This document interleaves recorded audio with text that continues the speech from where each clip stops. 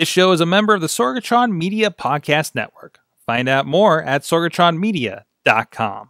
This show is brought to you by IndyWrestling.us. Check out IWC, RWA, and more. And listeners like you, support this show at patreon.com/Wrestling Mayhem Show.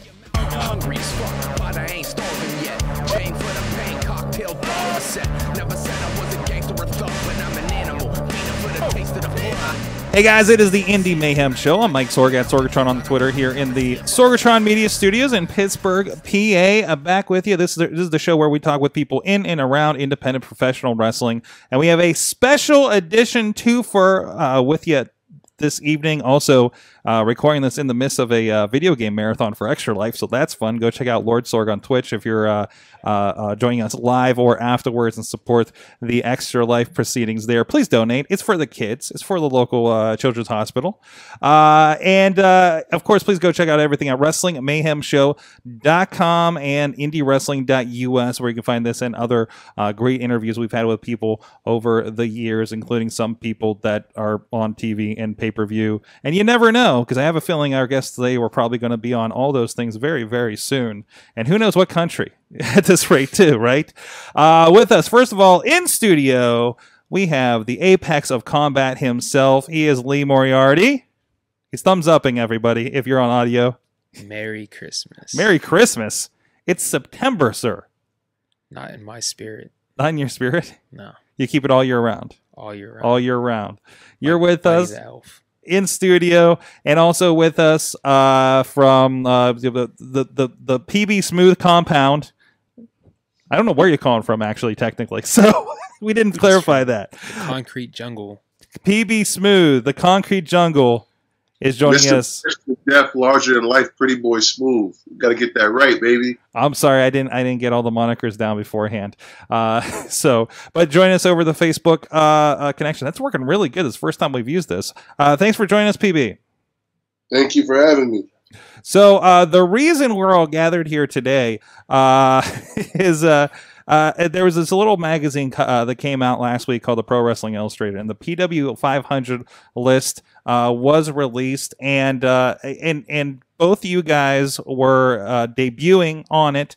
PB Smooth at 379, Lee at 460, and I asked you guys to be on the show, not even thinking about the fact that you guys are completely facing each other at Rise Wrestling in a Rise of a Contender tournament opening round there. So it really was kind of the perfect melding of everything at one time to get you guys on here. So I wanted to talk to you guys about, the list, that, and kind of what you guys have been doing lately, since we both had you on individually on the show in the past year or so. So I guess first of all, like, what does it mean for you guys to be, debuting on a list like that, the 29th annual PWI 500? You want him to answer first or me? Lee? Losers first, PB. So you go. Definitely you, then. No, you Ladies gotta go. first, so it's gotta be you. It's you. The trash talk has been flying pretty good on social media, so this is not surprising. I'll be the bigger man since I am the bigger man. Anyway, I wasn't too familiar with the PWI magazine because I was still new to independent wrestling. This is my 4th year doing it. I only knew about it maybe 6 to 8 months prior before I actually started training and whatnot. And that's right. As just to back up, like you came out of the basketball world athletically, correct? Yeah. So it was kind of cool because I remember, I don't know if it was this time last year, but at some point I was in a grocery store and then I saw the magazine. I'm just flipping through it and I'm seeing names of people that I know and stuff, and it was just dope because I've been in stuff like that for basketball, but never for wrestling. Mm-hmm. So just seeing me get that opportunity to be in there now just shows like some of the progress that I've made. I'm really proud of that. Excellent. What about you, Lee? What did you think when you heard that it popped up? Your name popped up on that list. It was pretty cool. It meant something more to me personally than professionally, because as a teenager, I used to get that magazine, especially the 500 one, and being on a list with guys you looked up to or growing up watching, it's kind of cool. Like, that was a bucket list thing. It didn't matter what number I was. It was just getting on my list at least once. Yeah. So I could say, like, hey, I'm on a list with guys I grew up watching. It's it's kind of like the a title you can add to your Wikipedia, right? Yeah. The AIW title, the Rise Grand Championship, PWI500 for you guys, right? Yeah. So, well, I want to talk about, because both you guys have been, it seems, everywhere, popping up everywhere, facing some great challengers. Enlisted in here. Lee, you were cited for taking on what did I say, Ophidian and Colin Delaney over the past year, and of course PB. We know about your AIW championship up there. I think we saw that at Revenge in Erie a few months ago. You brought it with you, and or maybe I'm thinking Rise. I don't know. They all kind of meshed together. I brought it to Revenge. That was Revenge. Okay, and of course you've been tag champs up there with Hornswoggle. Or Swoggle, I guess officially. I guess so I don't get sued, right? It is what it is. So you guys, like I said, you guys have been doing a lot. It seems like both of you, it feels like you stepped up your game over the last couple of years. Can you talk a little bit about, what have you guys been doing to kind of get out there and get in front of people? Because I think that's mostly what this feels like a testament to is that you're getting people's attention widely and not just in like the Pittsburgh area, the Erie area, the Cleveland area, or anything like that. Lee, do you want to go, or who? PB?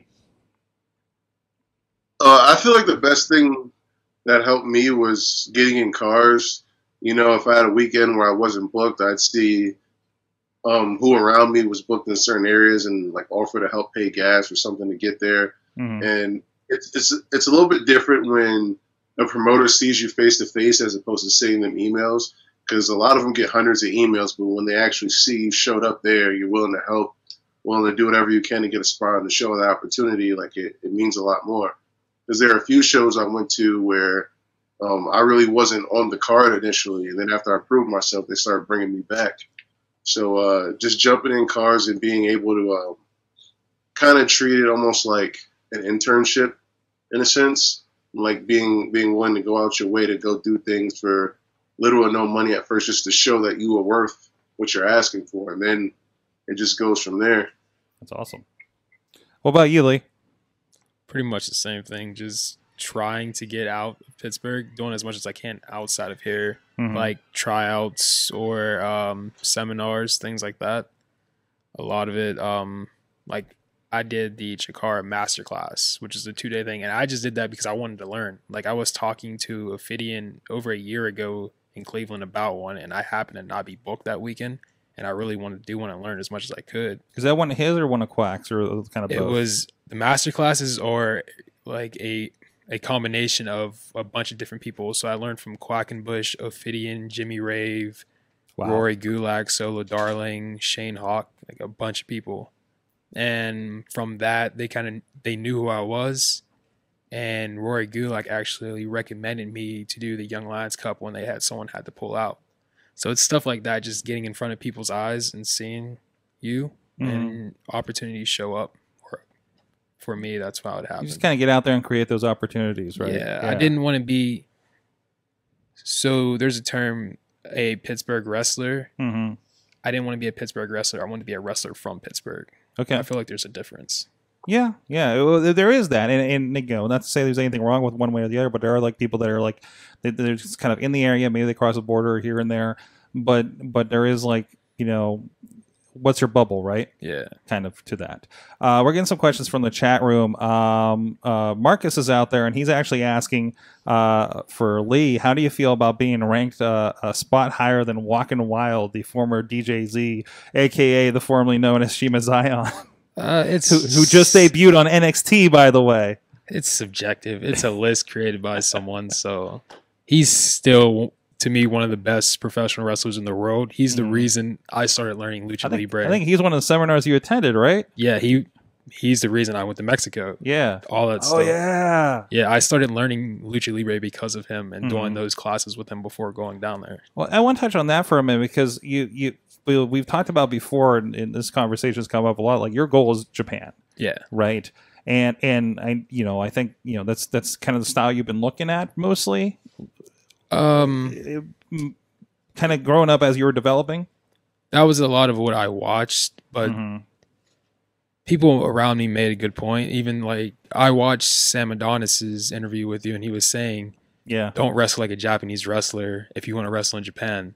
Yeah. So there's certain influences I take from Japanese wrestling, but I don't want to wrestle like them because they're already over there. But yeah, Japanese wrestling is a big influence on me. Okay, that's kind of what your Taiga style kind of is, that melding of everything, right? Yeah. Yeah. What about you, PB? What are styles and what you're taking from all these seminars? Like, where are you going? Obviously you're a 7-footer, so but as I've stated probably the last couple times I filmed you, there's moments in matches where you can scary move for your size. Of course it takes 2 steps for you to clear a ringside run, I think. I kind of look at myself as just somebody that uses animal instinct.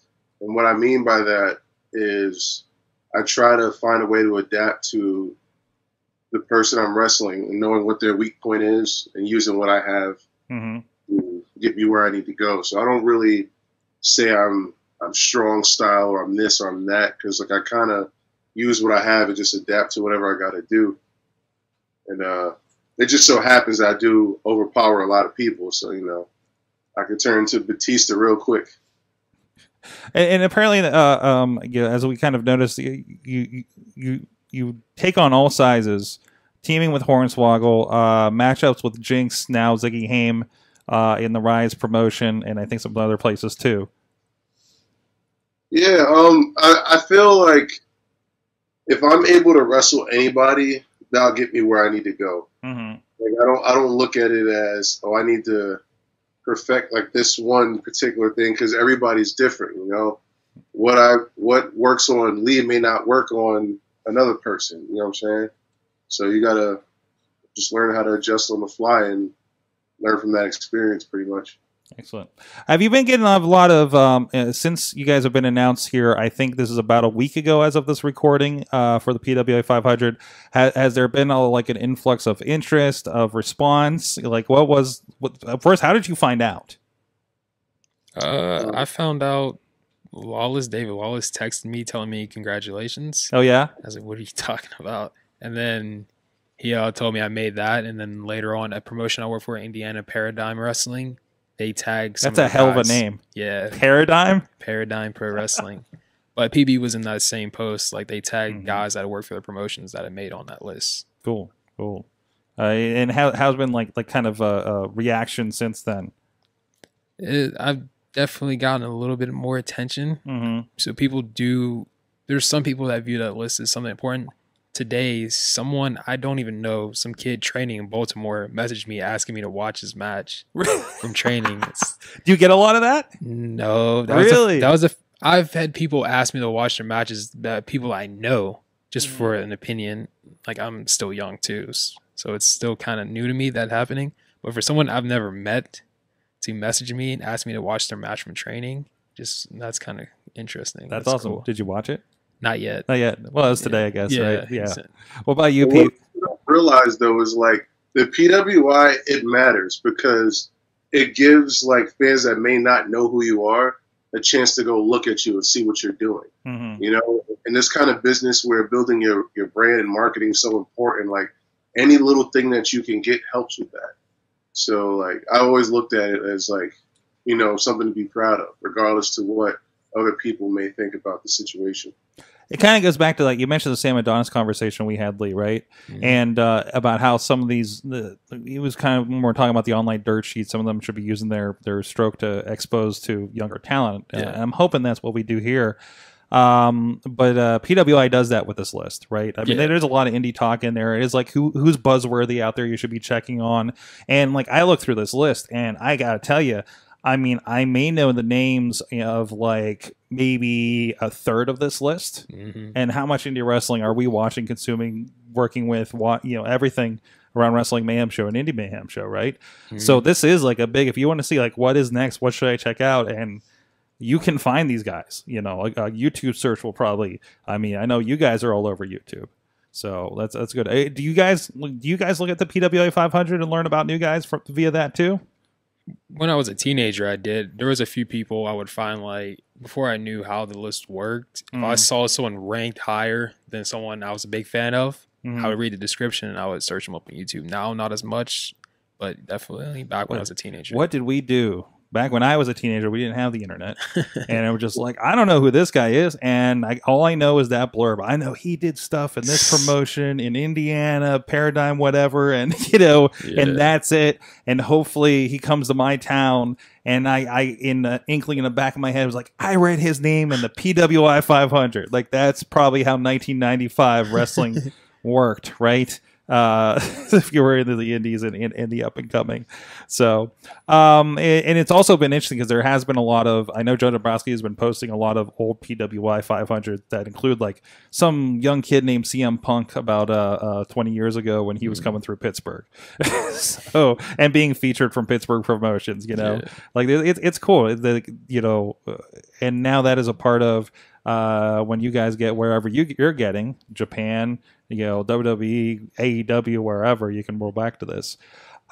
Speaking of Lee, we do have to mention, speaking of Japan, you had a pretty good match recently with New Japan's own Chase Owens as well. Yeah, that was cool. So, that's a guy that's there where you want to go. Yeah, and even the day before, I was out in Long Island, New York. I did a tryout seminar thing for Marvelous Wrestling, which is a newer promotion that's only been around for a few years. But the woman, it's mainly a Joshi promotion ran by Chigusa Nagayo, and she's a big deal. I didn't realize how big a deal she was until I was there and talking to Shirley Doe. Like, she's the Hulk Hogan of Joshi wrestling. She was the first Japanese woman to main event wrestling Madison Square Garden and all these things. So it's like that Thursday doing that and Friday driving back to Pittsburgh to wrestle Chase Owens. It's cool.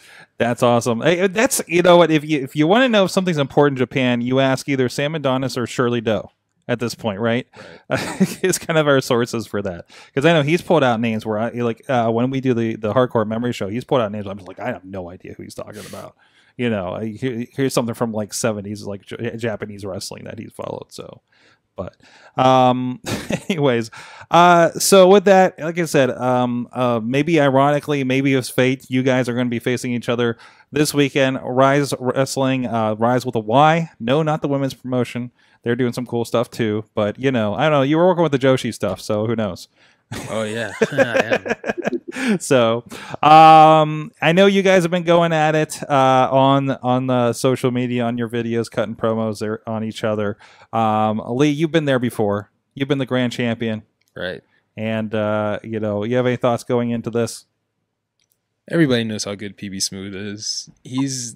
I think he's next up, and that's not me hyping him up. So when I beat him, I look good. It's just, he is. Like, there's nothing PB Smooth can't do except beat me. Ooh. I know my cat said otherwise. The cat won't make eye contact with me because it's afraid of me because I'm scary. Holy. What do you have to say? I like him. He's a funny guy. He's a funny guy. But as I said, like, for me, like, there's too much history behind this. Like I should already be a Rise Grand Champion right now, and I still have, a chip on my shoulder from when I got cheated by System Elite. I still got a chip on my shoulder from Matt Connard. And when I walk into this match, like I said, I don't see Lee Moriarty because I like him too much. You know what I'm saying? I gotta see a roadblock that's in front of where I'm trying to go, and I only go forward. There you go. Hey, standard question heading out here. I've asked you guys this before, and of course, it's been a while since we've had you on this, so I'm sure the answers will change. What's the best and worst thing about indie wrestling for you guys at this stage of your career? Lee? Best thing right now is just meeting new people. As much as I've been traveling, I've been able to meet a lot of new cool people, like Mouse's Wrestling Adventures, and he's helped me out a lot. And worst thing, lack of sleep, I guess. Yeah. You know how it is. Yeah, I'm aware. PB, how about you? I'd say the best thing is just all the opportunities that are out there right now. Like, there's a lot of TV companies. There's a lot of places looking for new guys. So there's just a lot of opportunity for new talent. And the worst thing I'd say is how toxic wrestling Twitter can be at times. That is true. Yeah, sometimes you need a detox from all that. Yeah, that's where you do the no tech vacations every once in a while, right? Yeah. So you need that. Everybody needs that for your own mental well-being, I feel. So I'm gonna taking one myself next week probably. PB Smooth, where can people find you? Generally coming up, of course, Rise. I know you're gonna be at Revenge Wrestling also, fighting for some gold with somebody named Wardlow. Never heard of that guy. At the end of the month, I'll be debuting for Ohio Wrestling Alliance in Columbus. I'm taking on Jake Something, so that's going to be a really big match. I'll be at Unsanctioned Pro sometime in November. That's also in Columbus. I'll be at Glory Pro October 5th. That's the St. Louis area. And a few more places. I'll keep you guys posted on my Twitter, Instagram, and all that. Awesome. Lee, and then actually I do have a question from the chat room after you get that out there. Where I'll be, well, obviously the September 7th, I'll be at Rise, beating PB Smooth and moving on to the next round. And then after that, I'll be in Wheeling for IWC, Paradigm Pro Wrestling in Indiana, Imagine Wrestling out in Altoona, AIW a few times this month, which I'm really excited about. Yeah, both of you guys hitting up AIW, right? Yeah. Nice. Nice. They're doing a lot of great things. I heard they're going to be doing another iPay-per-view coming up. Yeah. I think, is that the bobblehead night with D'Lo Brown? Yeah. That is the best. Like, I love show titles from AIW. But when I saw bobblehead night with D'Lo Brown, I don't even care if there's real bobbleheads. That's just there's going to be an image of just the entire crowd doing the bobblehead thing, right? I don't know how Ford comes up with it, man. Those guys are just evil geniuses putting that stuff together. You know who D'Lo Brown's tagging with, though? Yeah. Big Twan Tucker. No way. Big Twan Tucker, man. He's the one, for those that don't know, that I think Adam Cole had called out on an episode of NXT, one of Gargano's trainees, I believe. Yeah, right? at the school. Yeah, so that's awesome. Awesome. Last real quick question to wrap this up. Chris LaRusso is out there. So, considering Wardlow got his big break, who's up next from the Pittsburgh area besides you two, of course? It's a wealth of talent here. Or at least people that come through here. I mean, Wardlow technically is a Cleveland guy, I believe, but definitely made his bones here in the Pittsburgh area. That's really hard. Because there's so many talented people in Pittsburgh, and there's promotions I'm not too familiar with the rosters. Like, I'm not that familiar with KSWA. Yeah. I'm not that familiar with RWA. Like, I know a little bit, so it's hard. I think a few people that I think are going to, like, get big opportunities with the way wrestling is right now. Andrew Palace, Corey. I can see Chris LaRusso doing that. John Roden works really hard. Is it Daniel Eats? Yeah, Daniel Eats. He has that look and that presence about him. I think he's had some Performance Center stuff too. Yeah, but I don't. He's one of those guys. Like, is he? I don't think he's from Pittsburgh, right? No, I don't. But a lot of RWA. I think is one of the big promotions for him. So and also just debuted a Revenge for their anniversary show in July, I believe. So yeah, he's taking the bill next time, so it's gonna be a good match. Nice. PV, who you seeing? I don't know, and I don't mean this to be like in a selfish kind of way, but like lately I've just been trying to focus on improving and working on my own craft, so I haven't really like dove out of like watching too many other people aside from like what I study tape wise. But I will say though, once me and Lee make it wherever we're going, we're going to bring people up with us. You know what I'm saying? That's right. That's spread love. That's the New York way. We're all going to make it. That's the New York way. Awesome. Hey, thank you so much, guys. Thanks for taking the time. Again, congratulations on your debuts on the PWI500, and congratulations to everybody. We looked through the list. Producer Missy went through and is trying to give notice to everybody from our circles that friends of the show and everything that have been a part of it. And it's really cool to as she was going through, I kept hearing comments of like, I can't believe how many people I know on the list, that we do the shows with and talk to on the regular basis and everything. It's really cool to see that and see a pretty strong Pittsburgh, Cleveland, Erie, all around here. This kind of hotbed I think that's happening here in the I guess technically the Midwest with pro wrestling. So congratulations, guys. Thank you so much for being on. Go check these guys out. If you're not checking out Rise Wrestling this weekend, of course, if you're not there, it'll be on indywrestling.us, indywrestling.network. Check out Revenge Pro, of course, in 2 weeks. I believe that's September 21st in Erie if you're up there. Also, that'll be on indywrestling.us following, and DVDs through them as well. So thank you so much. And until next time, please, whether they're on the list or not, please support indie wrestling.